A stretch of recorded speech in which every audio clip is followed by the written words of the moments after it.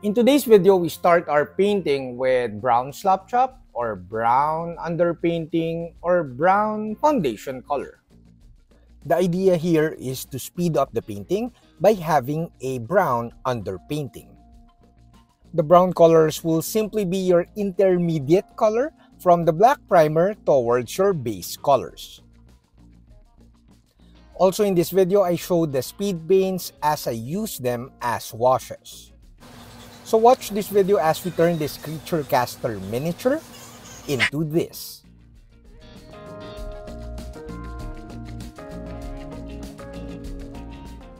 Hi, I'm Don. Welcome to my channel.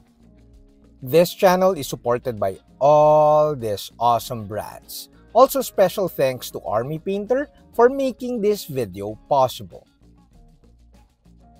Today we're painting this creature caster 3D printed miniature. Creature caster creates 3D printed STLs or STLs for 3D printing and also resin casted miniatures.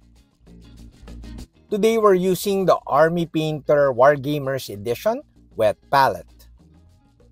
Quick tip: when you're laying down the paper on your Army Painter wet palette, keep it like use your fingers to level it down to remove the wrinkles in the first maybe 30 seconds.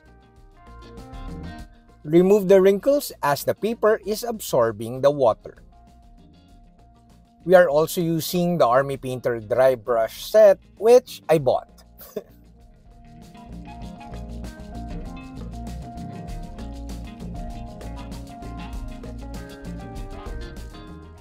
So I wanted to see how fast I could paint with Warpaints Fanatic. Obviously, the fastest means or method or process to paint miniatures is via speed paints. But with Warpaints Fanatic, I wanted to see how fast I could finish a miniature. The brown underpainting in this miniature or to this miniature will kind of speed up the painting process a little bit because the miniature seems to have a ton of browns. So we don't really have to refine the underpainting or the dry brushing here, so do not unload the paint on a piece of towel too much, or else it will take so much time when you're dry brushing with a very dry brush. Also, when you're dry brushing, apply in 2 passes. Let the pass or the first layer dry and then you apply another round of dry brushing. By applying 2 passes of the same color, you'll get a fuller coverage of that color. Now use a fresh dry brush because if you wash the dry brush after the first color, the brush will be moist and it will be difficult to dry brush with a moist brush. That will be moist brushing. When you are unloading the paint from the dry brush, do not apply too much pressure or else you'll come up with a very dry brush. Again, that will take so much time. You want a little bit of paint on your dry brush and you apply it on the miniature with very light pressure. Now this is not your typical slop chop with whites and grays, but this will give you a nice foundation color or foundation colors for your base color painting a little bit later in the video.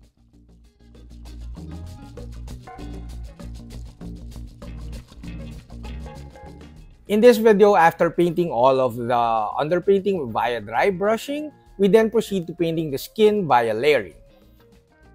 Now since we have dark browns as underpainting for everything, now we could proceed to using our darker base colors for the skin. Hopefully it's obvious in the video, but I'm keeping some browns visible at the edges of my base color. By making sure that the browns are still visible while you're painting or layering up towards your highlights, you get more volume.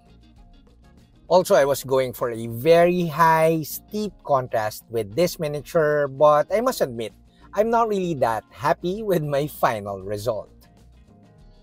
Now, buff hide is our actual base color, and I make sure that the previous color is still a little bit visible, again so that I have a bit more volume. Notice at this point, or even the previous color, I'm painting this paint, I'm applying this paint via stippling manner. By applying the paint via stippling, I kinda create a skin texture and pretty nice gradation or blending at the same time. To make your stippling or layering towards your highlights a little bit more efficient, make sure that you have your source of light in mind. So you know where the highlight would fall and basically where your highlights is falling on the miniature.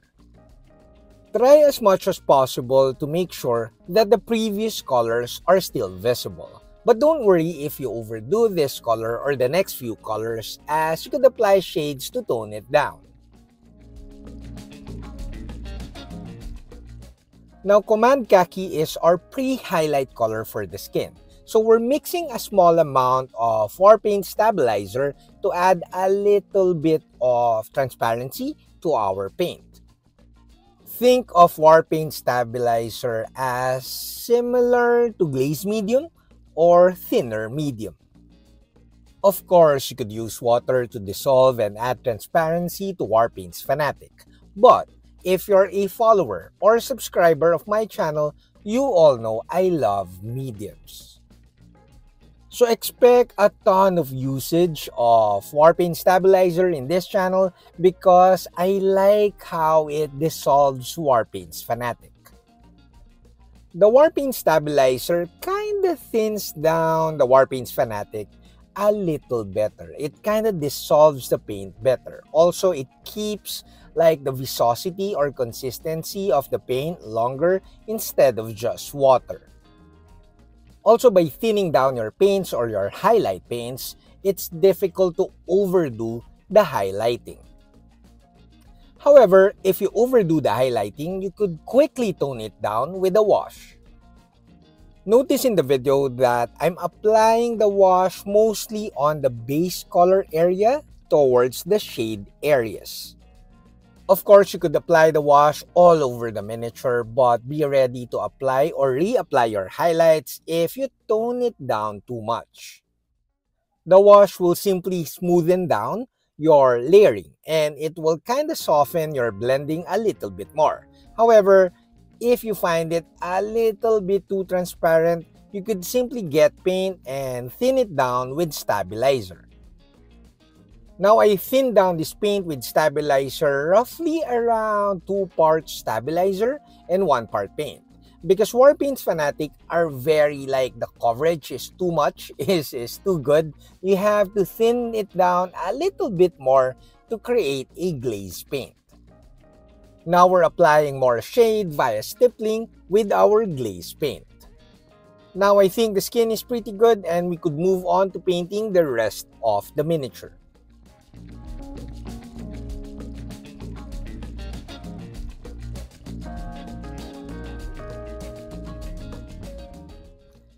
Similar to our previous video, we simply paint the rest of the miniature via layering. And we have texturing in mind so that we create a bit of contrast to the relatively smooth painting of the skin. You'll also notice that I want to speed up the painting of the rest of the miniature, so I'm using less colors with the layering. And I will rely on the washes later to blend down the areas of the shade areas towards my base color. So hopefully you see in the video, I'm really focused on creating texture as I paint the base colors by painting just areas that I think the highlights will fall, and I'm painting via stippling and via like painting scuffs and fine strokes so that I create texture. Also, hopefully you could see that I leave shade areas with our brown underpainting. In this manner, I create more volume and interest to the painting. So I'm painting more base colors on the top areas and raised areas of the miniature. If you want to produce a better blending between the brown underpainting towards your base color, you could mix a small amount of the brown that we use for dry brushing with your base color. In this manner, you'll have a transition color, a better transition color towards your base color. I call this part of the painting sketching because as you could see in the video, I'm very like relaxed and I basically scribble around the areas where I'm painting. I'm kind of mapping by like sketching is like mapping where I think the highlights would fall, and I apply this like in a very relaxed manner, and I'm pretty confident that I could clean it up later with recess painting or washes or even refining my highlights. So when you're painting base colors, you don't really have to be that meticulous as long as you keep the separation of different elements as clean as you can. By making sure that the separate elements or separate parts of the miniature are painted cleanly, you will produce a pretty nice miniature no matter what. So as you can see in the video, it's kind of textured because we painted the base color with texturing in mind. And the raised areas are like more prominent than the shade areas. Now we use speed paints as a wash by adding a small amount of medium. Now we use speed paints as washes. Obviously, speed paints are more saturated than washes, so we need to use speed paint medium. Now to speed up the painting, I pre-selected the speed paints that I want to use. This should speed up the painting a little bit more because I won't be thinking of what speed paints to use while I'm doing the actual painting. All of these speed paints work like a charm in this project, but I'll make sure to use other speed paints in my future projects. The lighter colors of speed paints like pallid bone and of course the other, especially the pastel colors, doesn't really need thinning with speed paint medium because they're just perfect. They're perfect already as shade colors. However, the darker colors, you may want to add a little bit of water and speed paint medium to thin down or to add a little bit of transparency to those paints. Similar to Warpaints Stabilizer, the speed paint medium dissolves the paints a little better.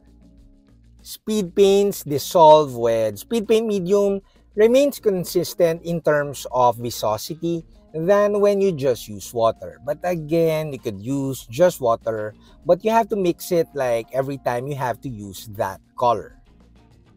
Now, similar to the wash medium, if ever you've used that already, the speed paint medium, I think, makes sure, it kind of makes sure that your finish is a very nice matte finish or satin-ish finish. But basically a matte finish, not a glossy finish. So the medium kind of adds a little bit of mattness, if that makes sense, to the speed paint once you thin it down with speed paint medium. Also, I was really surprised that the dipping wells are so easy to clean. Now, before our final thoughts, a ton of thanks to all you guys, my viewers, and my patrons at Patreon. And of course, special thanks to Army Painter for making this video possible. So that's it with this quick painting, not really speed painting, of this Creature Caster 3D printed miniature. As I expected, the dry brushing of the brown colors, the underpainting, kinda sped up the whole painting process a little bit. The brown underpainting served as a very nice foundation for the base colors. Although I must admit that this painting is not as vibrant or not as saturated as my usual painting. So, to be honest, I'm not really satisfied with my painting of this miniature. I really have to try this method again on a Warhammer miniature or any plastic miniature, not a 3D printed mini. Although I was very happy with the whole process because it was a bit efficient and I super enjoyed the painting of speed paints and used them as washes. They gave me like really faster saturation and contrast because they are a bit more saturated than your typical washes. So the speed paints or using speed paints as a wash worked like a charm, But you should be very careful when you're applying darker shades or darker colors because it will darken your painting or your miniature so fast. So I highly recommend that you use speed paint medium or even just water to thin down your darker speed paint colors when you're applying them as a wash. I will have to paint a proper non-metallic metal tutorial with Warpaints Fanatic very soon because I did not really explain to you or showed you how I painted the gold trims here, and this was a little bit rough than usual. That's it, Pansit. I hope you like this video. Do like, subscribe, and all that stuff. And then, until my next video, guys. Bye!